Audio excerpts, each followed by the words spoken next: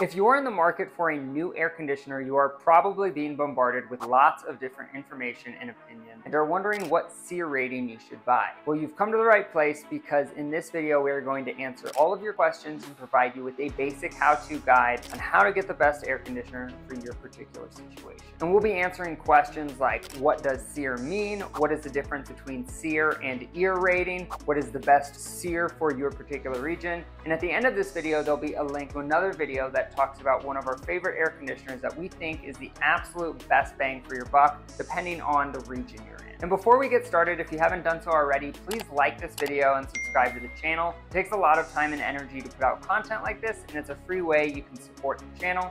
Thank you so much for your support. All right, let's get back to it. So what is a SEER rating anyways? SEER, or S-E-E-R, stands for Seasonal Energy Efficiency Ratio. Now this is very similar to EAR rating, which simply stands for, you guessed it, Energy Efficiency Ratio. And right now let's talk about what that means and what the difference is between these two ratings. Now, Seasonal Energy Efficiency Ratio is provided by the AHRI, and that rates the efficiency of a given air conditioner, and based on how it performs during peak usage months. Now, that is why the rating is referred to as your seasonal energy efficiency ratio, because it's measuring how efficient the system is during peak season. Now, the EER rating, on the other hand, is a measurement of the system's energy efficiency on an annual basis, regardless of how it performs during peak season. And you might be thinking, if something has a high SEER rating, wouldn't that make it also have a higher EAR rating? And although you would think so, that's not actually the case. Now, before we go any further, I'm going to interject and tell you that the following statement is just my opinion based on practical experience in the field, but here's the truth about the two different ratings. You can almost disregard the EER rating, and my reasoning behind this is that there are some very efficient systems out there like the Daikin Fit or VRV Life, for example, that have a very high SEER rating, but the EER rating is very low. However, I have personally tested the systems in action, and by testing, I mean hooked up meters to measure the amount of electricity being consumed by these systems on startup and ramping up and down throughout the day, and can tell you from firsthand experience that they pull a fraction of the power that a traditional system pulls. And in addition to this, the reason I believe the EER rating is obsolete and inaccurate is because there are systems that are far less efficient, and we have measured their energy efficiency firsthand in terms of how much power they consume. Yet some of them have a higher EER rating, according to the AHRI, than some of the inverter systems I just mentioned. Now, that being said, this is just my opinion, and other contractors may or may not agree with what I'm saying, but it is a 100% truth that inverters are by far the most efficient systems. And the video that's linked at the end of this video will explain why. And one other benefit of inverter systems is that they are absolutely the quietest systems on the market. So now that we've established what a SEER rating is, let's talk about what SEER rating is best for your particular situation. And as you might have guessed, typically the higher the SEER rating, the more expensive the unit is. Now, this is because more efficient equipment typically utilizes higher end technology that costs more money to manufacture and also install. However, the fact of the matter is that if you're going to be in the house long enough, typically you'll recoup the cost in terms of energy savings along the way. So that's the number one consideration when choosing your SEER rating, and that is, how long do you plan on staying in the home? For example, if you're planning on selling the home next year or turning it into a rental, unless you feel an ethical inclination to get a higher efficiency system for environmental reasons, you really want to get the most economical system possible, because it's a rental and your renter won't take good care of it, or you're going to sell it soon, and when you do sell it, you probably won't get your money's worth for advertising that you just installed a high-end system. Now, the exception to this would be if you upgraded to a system like VRV Life,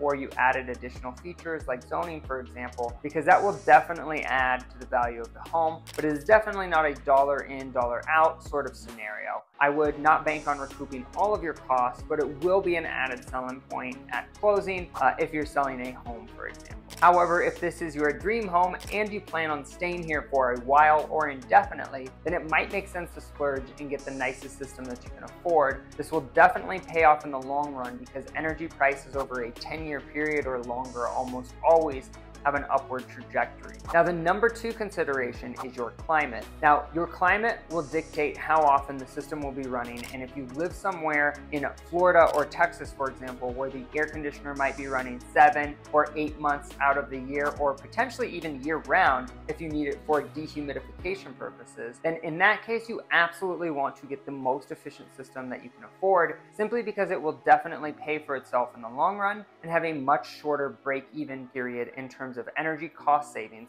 because of how often it is running. And that brings me to my next point, and that is homes that are on solar power. And if you have not subscribed to the channel already, please make sure you do so, because there will be a video coming out shortly about the best air conditioner for homes with solars. And if you have solar panels, you won't want to miss that video. So in summary, when choosing your SEER rating by region, if you are in a predominant cooling climate that is very hot, like Phoenix, Arizona, or Houston, Texas, for example, where it's hot and sweaty year-round, the higher the SEER rating, the better. And that statement just made is only partially true, and I'll touch on why now. Because there's a few types of systems that are actually the best regardless of their SEER rating. Now, if you were paying attention earlier, you might have heard me mention inverter systems like the Daikin Fit or VRV Life, and these are the best types of systems in general because they are much more comfortable and quieter on startup. But an added financial benefit is that as a result, they are much more efficient because they ramp up and down based on demand rather than cranking on 100% or 50% like a traditional single stage or 2-stage system. So in summary, I'll give you some actual SEER rating numbers so you know exactly what we're looking at. And depending on the part of the country that you're in or what region you're in, your minimum SEER ratings are either going to be 13 or 14.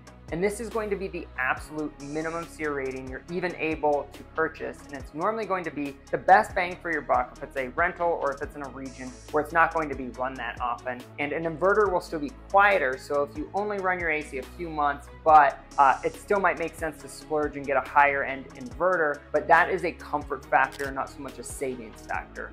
You'll also want to take into consideration home size, because again, if it's a very small property, your energy costs are going to be much lower on a 1,000 square foot home, for example, than they will be for a 5,000 square foot home. But if you're in the mountains in Colorado, for example, and only run your air conditioner 1 month out of the year, or you live oceanfront in Southern California, the only reason I would get a high efficiency inverter system is because of how quiet they are. But again, the energy savings will not be there if you don't use the system that often. Now, the next step above your basic 13 or 14 SEER system will typically be a 16 SEER single stage system. There's not really a massive difference, honestly, in my opinion. And even jumping into a 2-stage 16 SEER or a 2-stage or 3-stage 18 SEER system is not really worth it and not what I'd put in my house. And I know I'm going to get some hate in the comments for that from contractors that might disagree with me, but I'll explain my reasoning. Now, typically when we are giving estimates, our good, better, best bids includes 3 options. Now, the first option would be your basic cheap 13 or 14 SEER for someone who is just looking for an entry-level piece of equipment that is for a rental, or if they don't use their air conditioner that much. And I would say this accounts for about 1/3 of our system sales in Colorado. Our 2 better options, which accounts for the majority of our sales, is either a 16 SEER single stage or Daikin Fit. And more often than not, people are opting for the Daikin Fit because right now the price jump for us between a single stage 16 SEER and the Daikin Fit is not that much. And the Daikin Fit is a side discharge inverter, and it is a 17 SEER system, and in my opinion is a much better system than even an 18 SEER 3-stage option, because inverters are so quiet on startup and the actual measured energy savings is typically 30% or more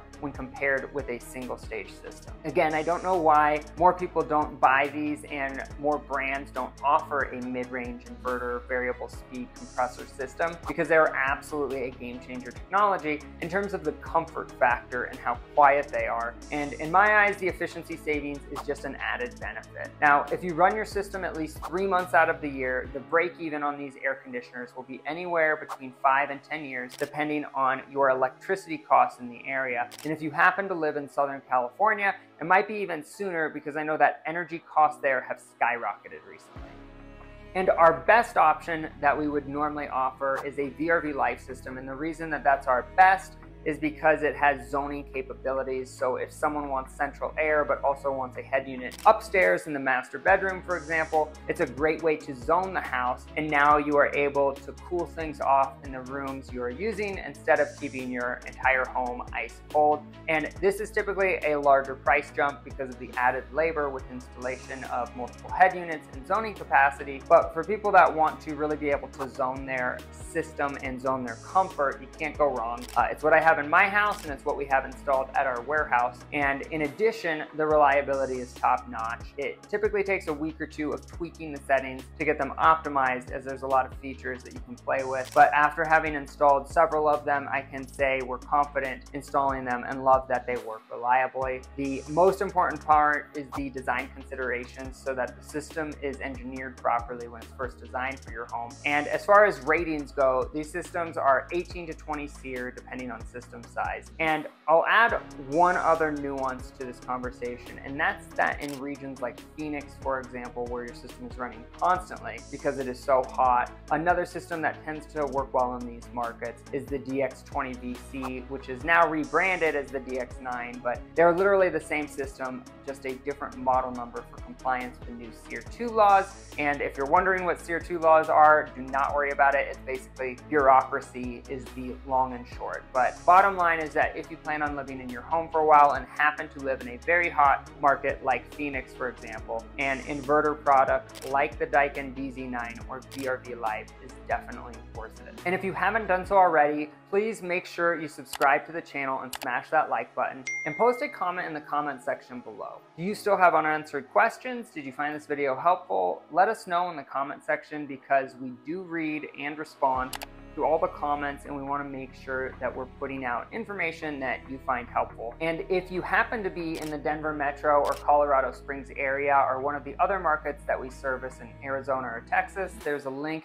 in the description below that allows you to book online with one of our technicians. And in addition to providing free estimates for system replacements, we are also the only company that comes out for free for all first-time customers. And we actually come out for a free service call or annual maintenance just for giving us a try. So make sure you check that out in the description if you need our help.